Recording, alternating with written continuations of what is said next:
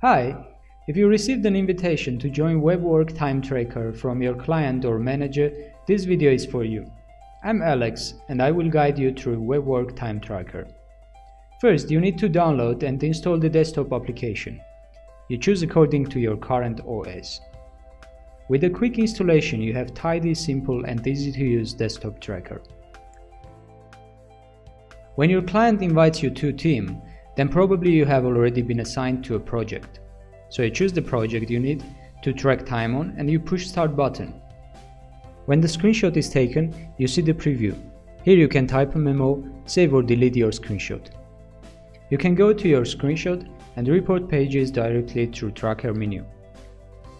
Here in the report page you can see your tracked hours by current week and you can choose your preferred days or weeks to review your history. There is also a statistic page where you can view your data with good visual charts. There are pie, line and bar charts. You can use whichever is more convenient for you. In the screenshot page you can view all your screenshots with a detailed information about your keyboard strokes and mouse clicks for each minute, and as a result your whole activity for every section of 10 minutes. You can delete your screenshots, but your tracked time for the screenshot will be deleted as well. You can also request a manual time from your client if you forgot to track time or you agreed with your client to request it. You choose the project, enter the hours interval you worked, and you add the memo of your work. Now your client will receive the request and will accept or deny it.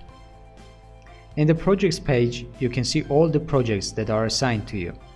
You can click on your contract to see the details, for example your weekly limit and your screenshot function mode. And finally the dashboard. Dashboard is structured so you can see the total hours you worked today, yesterday, this and last weeks. Here you can see all your contracts with the weekly limits and already tracked hours. The same data is generated in the pie chart. In the bar chart, you can see your last week activity. So this is generally how to use WebWork Time Tracker. We wish you a productive day. Stay well.